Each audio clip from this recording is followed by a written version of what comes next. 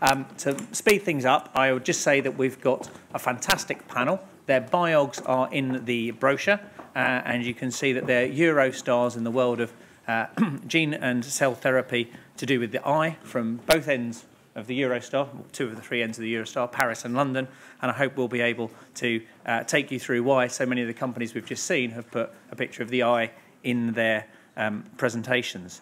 By way of introduction, I'm run the BIA, the UK Trade Association for UK Biotech. Delighted to be part of this, and I think we're really we've got a vibrant community of member companies in cell and gene therapy, and it's interesting for me to see our expert committees, chaired by Chris Mason at UCL, interacting with our regulatory committee on issues like ATMPs, and increasingly with our manufacturing committee through Stephen Ward and the cell therapy catapult. It's interesting how much of this is becoming an engineering discussion and a regulatory discussion as well as a science discussion. And I think that bodes well for where we're going. But with no further ado, I'm going to dive straight in and start by asking my panel to explain why are we talking about the eye. And there can be no better person to introduce that than Pete Coffey from UCL. Pete. Thank you. Do you want to speak from here, or do you want to? No, I'll go from here. It'll be easier. Why the eye? Easy. There's some huge, massive, unmet clinical need in 2 factions of the eye. One is a large population, and one is an orphan indication. So for business actually to come into this area, not only is there profit there in terms of being able to invest, there's also regulatory issues which can be addressed in terms of small biotech as well. So again, to allow discussion, why ophthalmology in Europe? Probably because 2 major institutions have invested heavily in this. This is UCL and Moorfields Eye Hospital, and the CANSVAN and the Vision Research Institute in Paris, which is led by Sahel here, Professor Sahel. We both have major industry collaborations. The Institute and Moorfields has a major collaboration and ongoing now for 5 years with GSK. I myself also have a collaboration with Pfizer, which has allowed us to go forward with a stem cell trial. So why again the eye? The eye is a small organ. It's amenable to manipulation for placing genes into it without affecting other components in the body. Equally, in terms of that surgical intervention, again, it's important that actually placing cells in the eye is a relatively simple procedure. But equally, the endpoints which we can govern to establish both safety and efficacy, once again, are very simple in the eye, and the concerns which the regulators have, they are concerns and rightfully concerned, but there are ones which we can achieve very easily within the clinical setting. So the eye is a good place to do this. Companies are willing to invest early within this field. Both the Institute and Moorfields and the CANSVAN are attracting business into our own institutions, not only using our own platforms and potential therapeutics, but also in developing other companies, etc. So actually ophthalmology is a big area, and rebranding products which have already been in human but not actually looked at in their possibility of therapeutics in the eye. And then finally, new platforms are arising and opportunities with cells, specifically induced pluripotent stem cells. We now have banks of patient cells which we can test therapeutics on and even screen for therapeutics. Our first paper just came out on an orphan indication where we were using read-through to actually establish or re-establish protein expression in a very rare organ disease.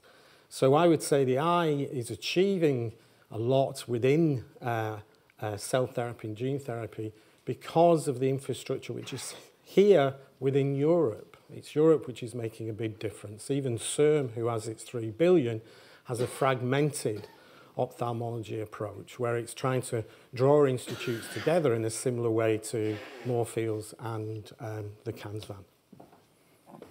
Pete, thank you very much. And I suppose if we've got Pete and José-Alain as representatives of the expert bases within London and Paris, Aniz, I hope that I'd have you here as a representative of a real vibrant new biotech in the UK working in the ophthalmology space. Perhaps you can tell us a little bit about NightstaRx, where you've come from and what you're doing. Thanks, Steve. So NightstaRx is a great example of how academia can interface with the venture capital world and really bring a technology forward into the development phase and hopefully ultimately to patients. NightstaRx started off at the beginning of this year and really is a culmination of work being done by Professor Robert McLaren at the University of Oxford. This, coupled with the insight from the Wellcome Trust and its independent subsidiary, Syncona, the merger of those two finally emerged out of that the company called NightstaRx. So we're a small biotech company. We're a gene therapy retinal disease company focusing primarily at the AAV platform and looking at choroideremia. And choroideremia is an orphan disease, a rare genetic disorder, X-linked disorder, about 1 in 50,000 in terms of the occurrence. And this is a disease which is a blinding disease. There's really no cure there for patients. Patients normally perceive symptoms even in their early teenage years. Patients complain of dim vision, night vision problems. Their peripheral vision starts to cave in. And as the years move on, progressively the visual fields shrink such that ultimately, by the time the patient gets into the 40s and 50s, their central vision even goes. So this is really a real disease in the sense that teenagers will not want to go out in the evenings with their friends because they bump into things. They seem to be clumsy. They can't be able to be savvy with their friends. I was speaking to a patient with choroideremia at Moorfields recently, and this was a parent who was giving some advice to his young child and saying to the young child that the only piece of advice I'd give you is to marry early. And the reason for that is that you want to be able to see your grandchildren, at least, before you go blind. And that's quite sobering to think about that. That's the lesson that the parent is giving to the child, that, try and marry early because, you know what, by the time you have children, I will not be able to see them because there is really no treatment for this disease. So this is what we're working on. So, we're trying to cure this disease. Robert McLaren has done some early work, very promising results that have been published in the Lancet paper. 6 patients out of a cohort of 12 that he's treated, and out of 9 patients and 3 more to be treated still. The treatment has gone out to 2 years. Very promising early data in terms of improvement in visual acuity, never mind halting the progression of the disease. And so we feel very enthusiastic about, 1, the gene therapy area, and 2, ophthalmology. And as Pete Coffey said earlier, that the eye is a relatively immune-privileged site, and I think that really lends itself well to this kind of therapy. And of course, from a choroideremia point of view, the advantage there for us is that it's a monogenetic disease. It's a disease where there's one gene defect, and we're trying to repair that gene defect surgically by putting in by replacing the faulty gene with the correct gene. So, we're at the stage where we've got a great team together, and we're moving into our pivotal trials, hopefully later this year, into next year. And we're looking to really capitalize on the confidence that Syncona have given in us. Aniz, thank you very much. And if I can turn now to Soraya, it was interesting to see the Sanofi praised by Oxford Biomedical in the previous panel. And I know that as a global player, you've got significant moves in the gene therapy in this space. Perhaps you could tell us the global pharma perspective and particularly why gene therapy is the thing that you've looked at. So first, thank you for the invitation. So indeed, it started with our collaboration with Oxford Biomedical that lasted 5 years. It was a co-development partnership around several ocular gene therapy programs, and we have last year in-licensed the 2 Ustad and Stargen to treat two rare diseases, 2 rare inherited retinal degenerative disorders, Stargardt disease and Usher disease. So those programs are right now in clinical stage. We are moving from the phase 1 dose escalation safety part into the efficacy or biological activity part.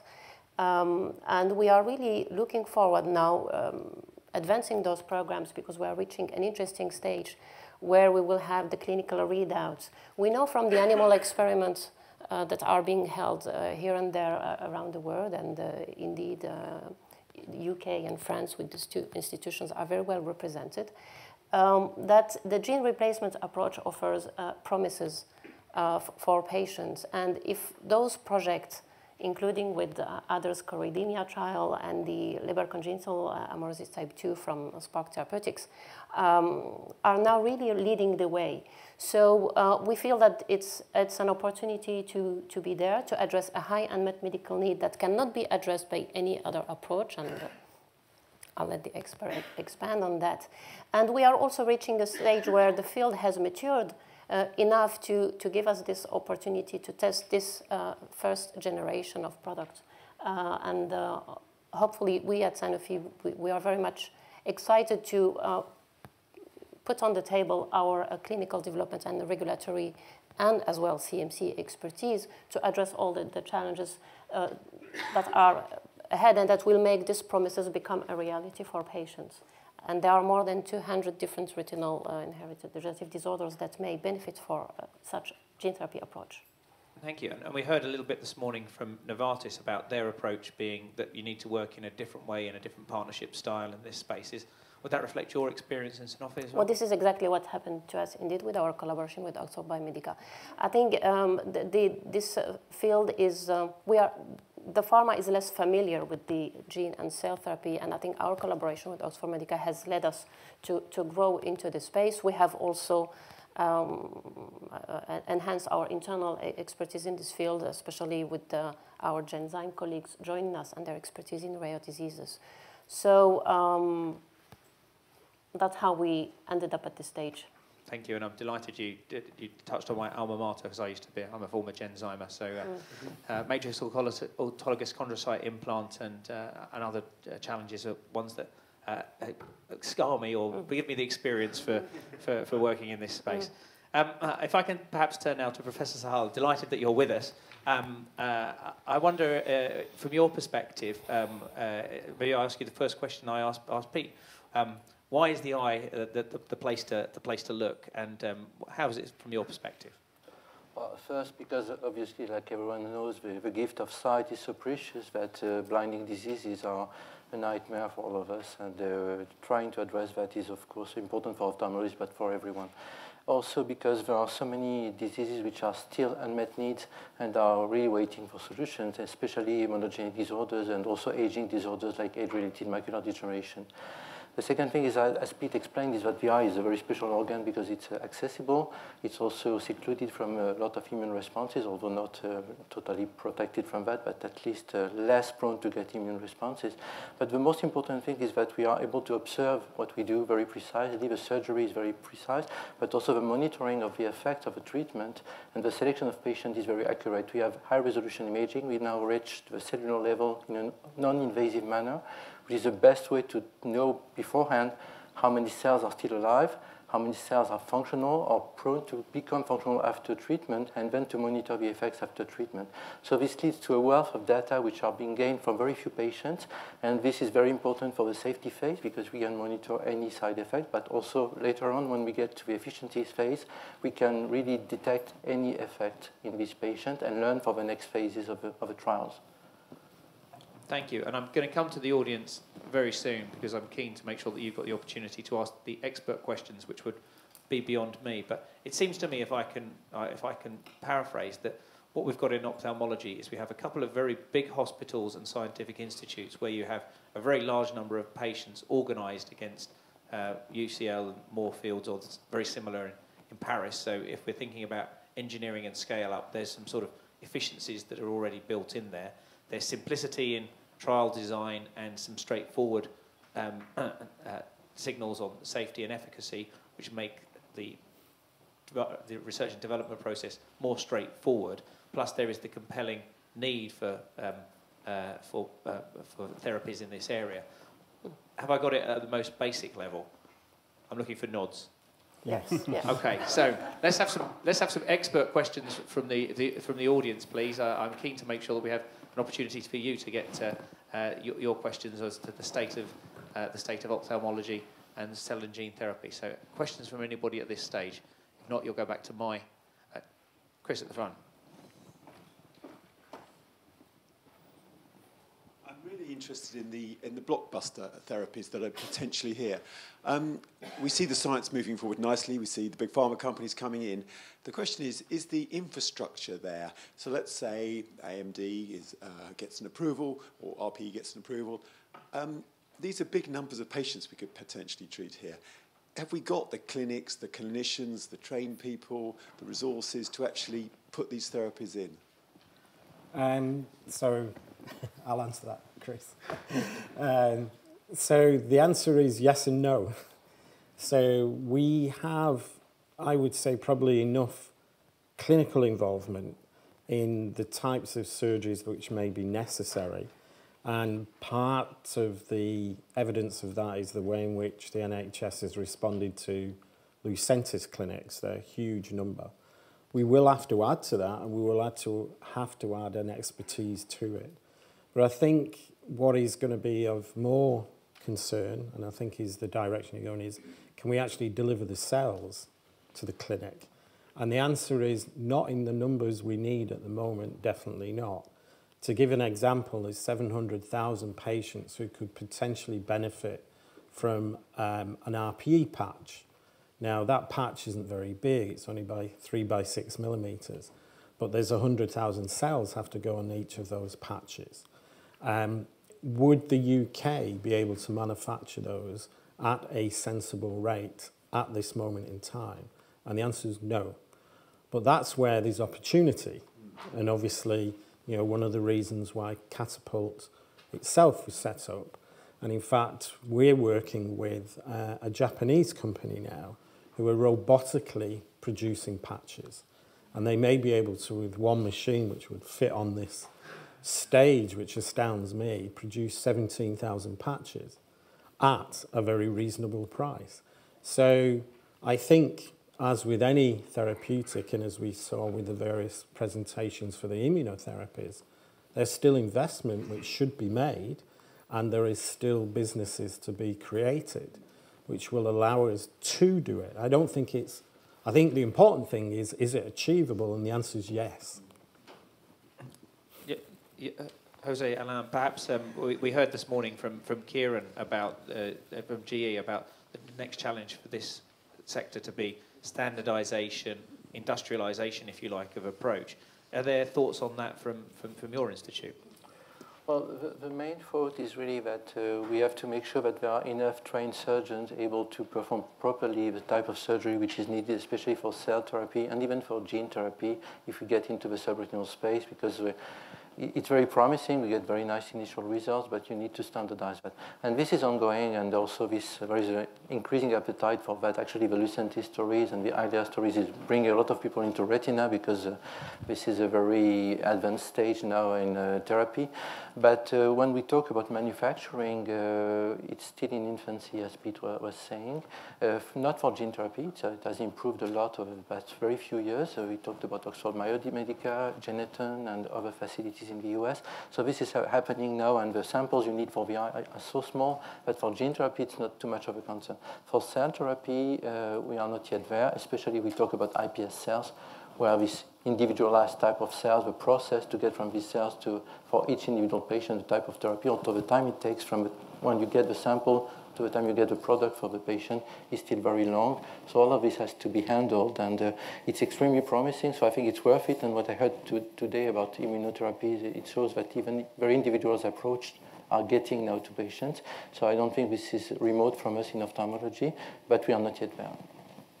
Yeah, I was going to add to that I think Pete's comment was very useful. When we talk about blockbuster status, within the ophthalmic world, that's nothing new. You know, we've seen the worlds of Lucentis come through, an anti-VEGF therapy for wet AMD.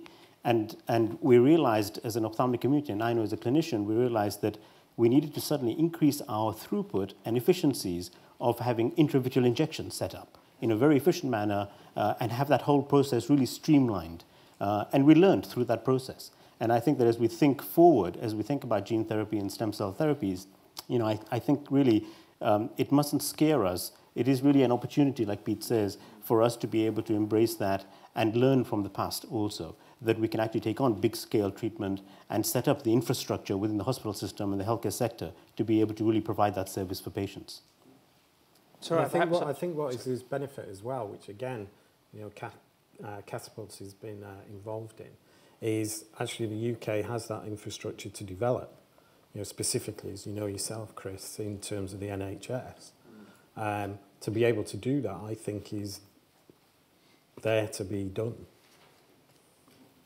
Perhaps I can just question to Soraya off the back of that. As well as the challenge of manufacturing and scale up, there's obviously the concerns around pricing, premium pricing. I mean, if we're looking at blockbusters in an area where there are existing products, it's different to an area perhaps like a rare disease where there is absolutely no therapy at the moment. Is that something that's been a concern to a global player like Sanofi? I think what drives right now, I think the unmet medical need drives whatever we do, and if you develop a product that addresses that unmet medical need and that is being proposed with the at a price that is also acceptable for the healthcare systems, that's the perfect equation where all stakeholders then take benefit of whatever innovation being put forward. Therefore,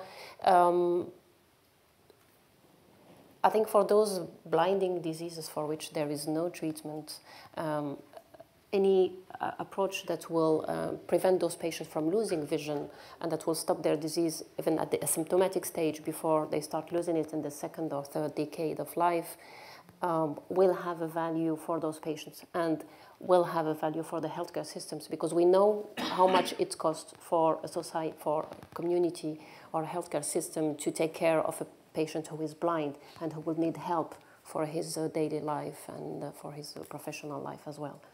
So it's a matter of finding the right equation, and we don't see that as a problem. It's Pete Fine. Pete Fine from Epiderics Capital. One question for the panel is, to what extent do they think that sort of intravitreal injections that there's a need to replace them, or do you sort of see that this is the standard, also the delivery mechanism for, you know, the next decade to come? And if you do think there's a need to replace it, are there particular platforms that you're seeing that you think look particularly exciting? You can just tell me that afterwards. You don't have to say that in front of 100 people. Yeah, well, currently our clinics are overflooded with patients who get injections every month, and we try to space that. One of the competitors of Lucentis was claiming that you could space the injections. It's not really the case, but the results are pretty good. So there are a few products coming along which could enable us to get to 3 months or 6 months, which is already pretty good for both patients and clinicians and everyone, actually. And as you may know, there are at least 2 programs in gene therapy, with 3 programs actually, which are aiming at delivering long-term inhibition of VEGF effects in the eye. So we are waiting for that. What you may wonder is that at some point you may no longer need the inhibition of VEGF or any androgenic drug in the eye. And at this stage, there is no way to reverse the treatment. We are not yet at this stage of having a choice about that, but this is coming along, and the initial results are very promising in this area. What may happen is that currently in atrophic AMD, which is the other side of the disease, there is a new treatment which is currently in phase 3, which is also relying on intravitreal injections.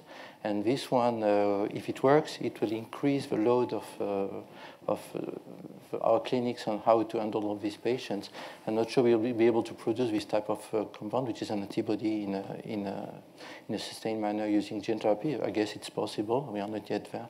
So this is one of the challenges for the future. Probably a long-term expression using gene therapy will be a nice thing to have. The issue will be how to stop the treatment when you don't need it anymore, especially when you have conditions like diabetic retinopathy, not just age-related macular degeneration, where you may not need that type of inhibition forever. Other perspectives? Or should we go to another question? Can I just answer that cost question? Just it's an interesting question, which I don't think is going to be an easy one to solve. As an example, we actually treated 40 patients, and it cost us £160,000. But 16 of those patients actually got good visual benefit for over 8 years. Now, to keep someone blind, it actually costs you £15,000 a year. This is a one-off therapy, so on day one you give a therapy and that patient's good for 8 years. We actually saved the NHS £2 million. The question is, how much do you actually charge for a single therapy on day one when you don't know exactly how long it's going to last? So I don't think there is a good cost model at the moment within cell therapies and also gene therapies. So those patients have had 8 years good vision, which actually cost us £5,000 per patient. But how much would you charge for that? I have no idea. Aniz?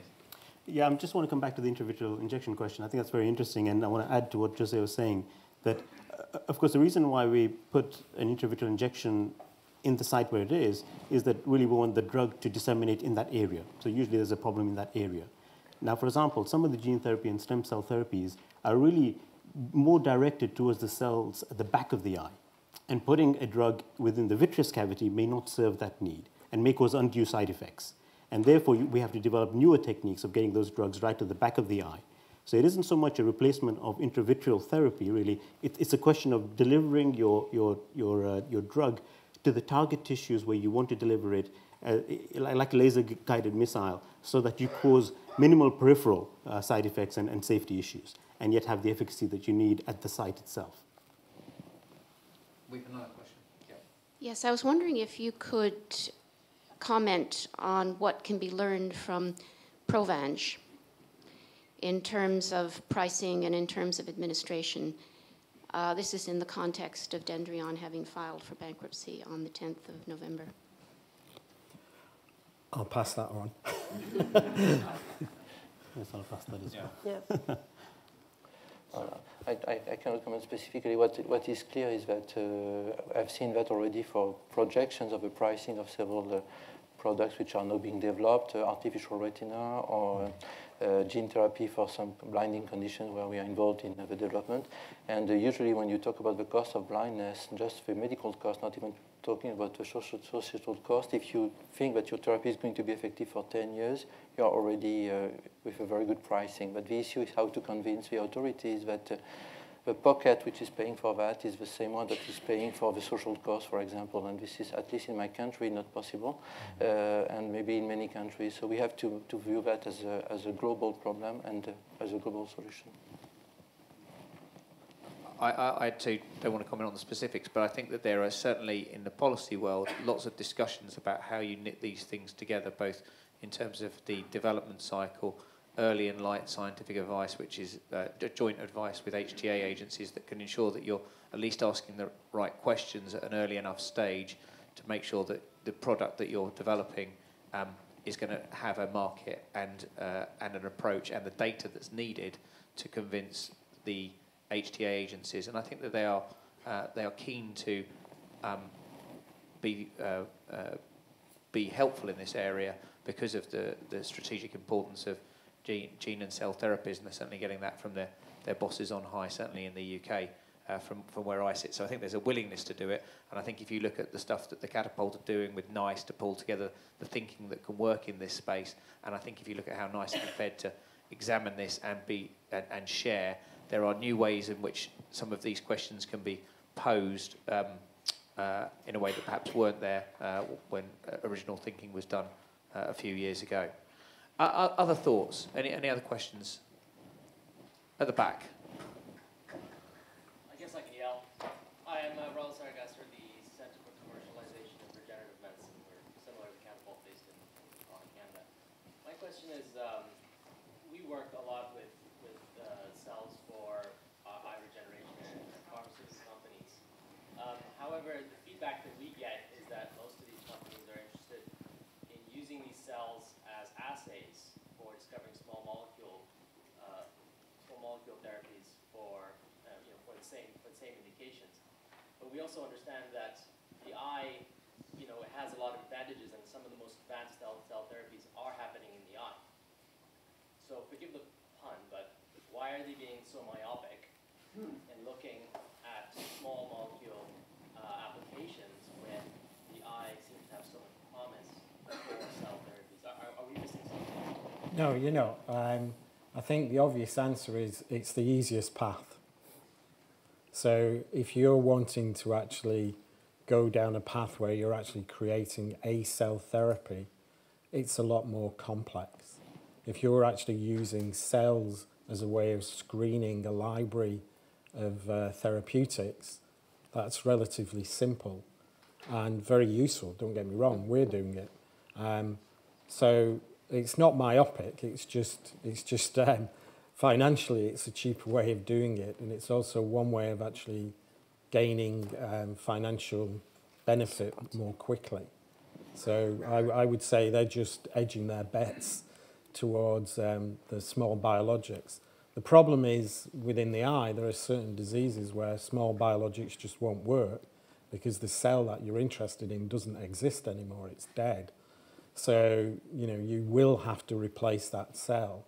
So, you know, where we've taken the decision is to work on both projects, and in fact placed a greater emphasis on cell replacement and cell regeneration as opposed to screening drugs. Did you want to come in on?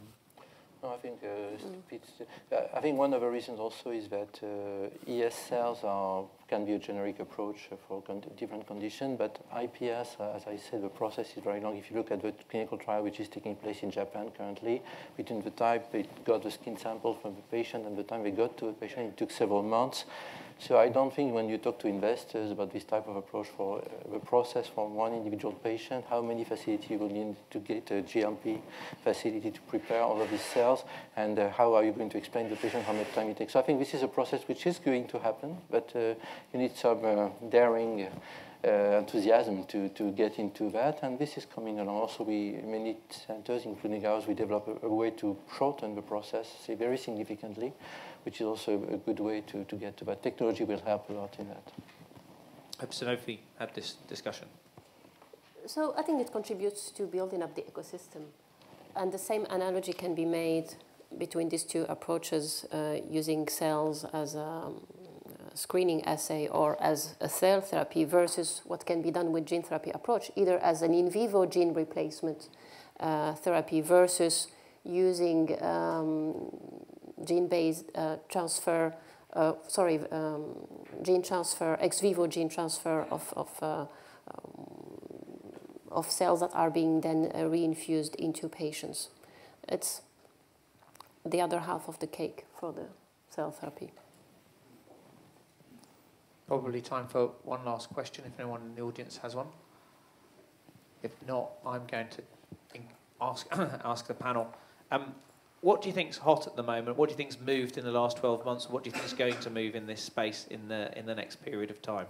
Shall we go this way and see how we go? So what do you think's moved? We get the same answer. Well, let's see. Well, it's very interesting, Steve, that having been to the international eye meetings for many, many years now, maybe for the last decade, 15, 20 years even, all we've been hearing about is monoclonal antibodies, anti-VEGF therapy. And of course, that's very, very big, not to belittle that in any way. That's a huge breakthrough within the eye world. But it's interesting, over the last 6 months or so, and maybe I'd be interested in other people's experiences also, we're hearing more and more about stem cell therapy and also gene therapy. And I just have this feeling that that's really, we're at the cusp of a new wave that's starting for gene therapy and stem cell therapy. And I think we're understanding better some of the parameters within the eye and how well suited the eye is for those treatments that have been very eloquently outlined earlier. So I think that's really the new wave as far as I see it, and I think that the eye meetings are reflecting that already now. Your perspective? So indeed, we've seen this move as well. Also because gene or cell therapy addresses a higher complexity about the disease biology as compared to monoclonal antibodies, as compared to small molecules. So the promise is bigger. And also there is now the most advanced gene therapy product in the field is the one from Sparks Therapeutics that is in phase 3. And we will have the phase 3 readouts next year. We've seen promising results in phase 2. We've seen patients showing improvement of vision. So I think this will be an important signal for the entire field. Pete, from your perspective? I hate making predictions these days.